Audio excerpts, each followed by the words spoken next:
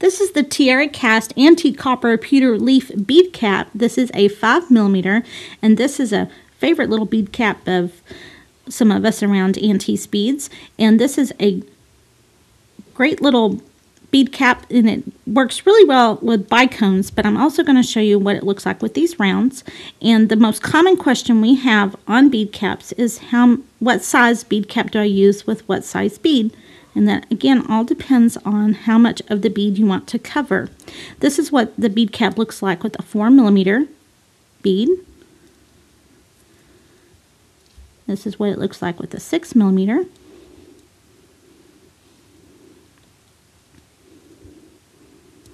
And also an 8. And as soon as you get up to the larger beads, it really just kind of transforms the look of your beads. And also with a 10.